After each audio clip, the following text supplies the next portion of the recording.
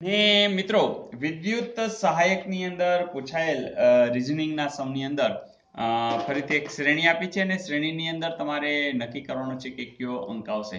મિત્રો પહેલો તો તમે જે સાદો જે ઉપયોગ કરો છો એ જ કે ભાઈ ડિફરન્સ જુઓ જોઈએ. તો 4 માંથી 1 જાય તો 3 અથવા તો 1 ને 3 4. 4 માં કેટલા ઉમેરી તો કે 6. 10 માં કેટલા ઉમેરી તો કે 12.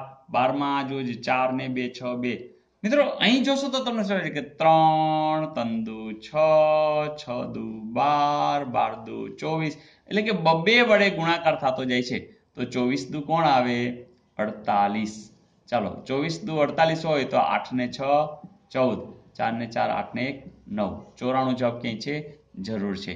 તો મિત્રો જે ડિફરન્સ છે એને આધારિત જ આ સમ પૂછાયેલો છે, સિમ્પલ પૂછાયેલો છે, જે વિદ્યુત સહાયકની અંદર પૂછાયેલો હતો. તો ઇઝ ઇટ ઓકે? લાગે છે ને સહેલું મિત્રો? તો છે જ સહેલું, કંઈ ખાસ નવું ક્યારેય હોતું નથી.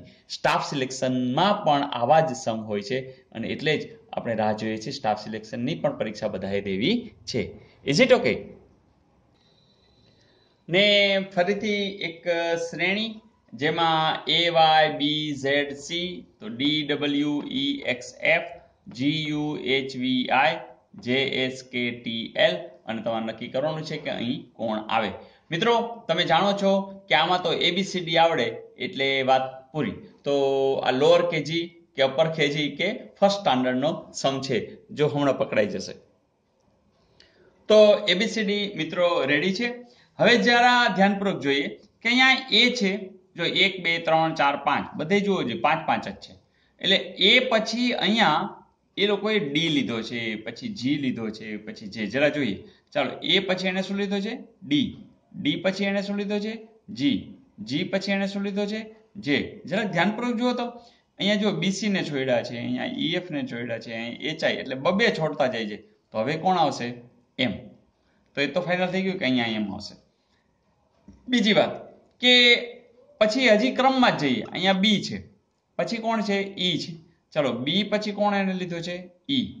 ઈ પછી એને કોણ લીધો છે તો કે એચ. પછી કોણ લીધો છે તો કે કે. જોજો બરોબર બબેની જોડીમાં જ આવે છે. તો હવે કોણ આવશે એન. હવે આ અધવચ્ચે શું છે એ જોઈ લે. તો અહીંયા વાય છે. ચલો આ વાય પછી કોણ છે તો કે ડબલ્યુ. તો વાય પછી ડબલ્યુ. ડબલ્યુ પછી કોણ છે તો કે યુ. પછી કોણ આવશે યુ. યુ પછી કોણ છે તો કે એસ. તમે જોતા હશો કે આમાં એક એક છોડતા જાય. તો અહીંયા કોણ આવતું હશે એમ ક્યુ એન. પણ આવું 2 3 થાય ને પછી જરાક જોઈ લેવાનું કે એમ ક્યુ એન ક્યાંય છે. એમ ક્યુ એન અહીંયા છે એમ, બસ બીજે ક્યાંય છે જ નહીં. તો પછી કાંઈ બહુ આગળ કાંઈ જવાની જરૂર નથી. તો તમારો જવાબ આ ફાઇનલ જ હશે MQNRO.